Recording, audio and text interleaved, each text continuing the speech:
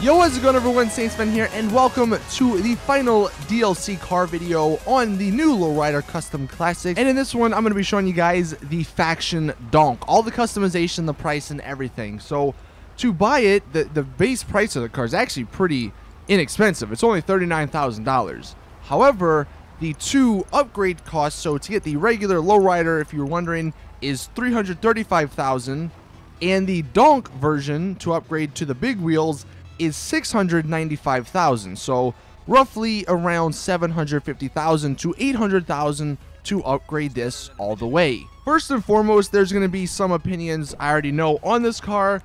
People are either going to really like it or they're going to hate it.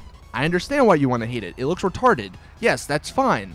But I think for the people who do like it, like me, we embrace that, and we don't take it as serious as some people. And I know it's completely up to you whether you want to take it serious or not, but it's just something for the time being, since it is new, that we're going to use and drive around in. And I will say, it actually does have some usefulness to it for off-roading, and I'll get to that in a second. But this was like a surprise car for me. When I first saw it, I hated it. I thought the idea of donks would be interesting, how it would be implemented. Unfortunately, it's only on this one car. Maybe in the future we'll see more. But the way they did implement it, I really like it. Apart from the price, obviously. It does cost a lot. And I don't know if that price is justifiable by what you get out of it. That's going to be up to you to decide. If you have enough money, buy it. If you don't buy it. Maybe wait for the other cars. Because honestly, in a week or two, you probably won't be using this car that often.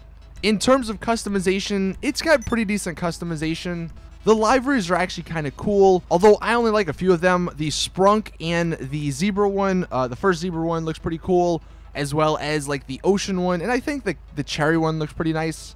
It's going to be interesting to see how you guys can, make your own DONK version for the car shows later on tonight. This car is actually pretty strange because I really did not think I would like this car, but surprisingly, there are a few reasons why I do. Number one, the way the donks work, there's like hydraulics on them, and I love the animation when you hold A, like it lowers it slowly or makes it go higher. You can lower the back, you can lower the front. It's really nice, and the handling is surprisingly well done. I thought for sure when you were really high up in the air, when you turned, you would go flying and flipping, but you don't, and that's awesome because obviously if you went flying and flipping when you were that high in the air, nobody would use this car. Another really awesome feature is that you can sort of make your own off-road version. Like, this car is great for off-roading. On my live stream, if you guys checked it out, I went out in the swamp area by the military base, and you can pretty easily go through that water because you're so high up. There are a few areas where you can't get through, but it's actually pretty interesting. Like, I don't know, it's another dynamic or new dynamic to a car in GTA Online. And if you take all of that into account, that is why I actually kind of am enjoying this car. I still, however, do think it's going to fall into the same trap that the Lowriders did, where it's cool now, but in a week or two, you're not going to really use it. Although, I will say, this one, it's definitely more unique than the Lowriders, just because it's got the giant wheels. Speaking of those wheels, actually, pro tip, if you use the SUV rims, I think the rims actually are a little bit bigger than all the other versions. But overall, this one is a tough choice for me to definitively say buy it or don't buy it. If you want it for the time being and you have a lot of money or a decent amount of money, buy it, and then, when you need money, just sell it, because I think it sells for like 500-ish thousand or something like that. And for the people who are there who think this is a stupid car to be added to GTA Online, who cares? It's a game. Let's just have fun and not worry about what other people do to their cars.